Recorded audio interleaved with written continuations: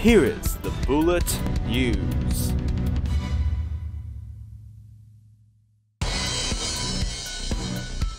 Duterte, sinasabing walang success ang mga peace talks kapag hindi titigil sa pag-atake ang New People's Army.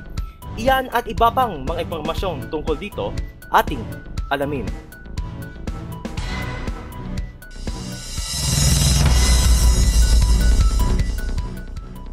Sinasabi ni Pangulong Rodrigo Duterte na no peace talks can ever succeed kapag hindi titigil sa pag-atake ng mga sundalo at mga sibilyan ang New People's Army.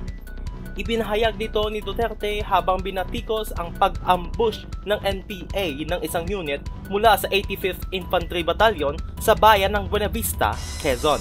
Ayon kay Duterte, hindi niya maiintindihan kung bakit ang NPA na itinuring ang armed wing ng Communist Party of the Philippines ay aatake sa mga sundalo na nandoon sa bayan para magbigay ng mga pagkain at iba pang mga pangangailangan sa panahon ng pandemya.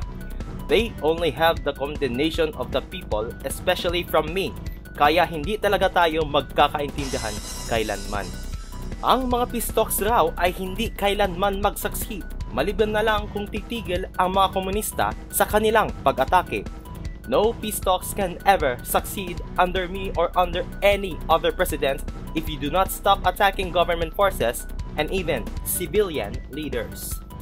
Binatikos rin niya ang NPA dahil sa pagiging insensitive of the plight of the people, lalo na sa mga naapektuhan ng pandemya, habang nagpasalamat naman siya sa government forces para sa kanilang serbisyo sa mga Pilipino at nangakong magbibigay siya hustisya para sa pamilya ng nasawing sundalo na si Romar Hono.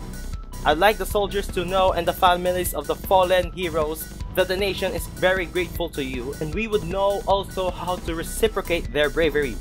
Justice will be served sa kanila in the end. Ang mga reports ay nagpahayag na ang mga tauhan mula sa Citizens Armed Forces Geographical Unit or CAFGU ay inambush ng NPA rebels sa Badabat Sur noong 11:40 AM, June 5. Papunta ang mga government forces sana sa police station ng bayan para sa debriefing at lunch break nang salakayin sila ng mga rebelde. Ano ang reaksyon nyo dito? Ilagay ang mga komento sa comment section.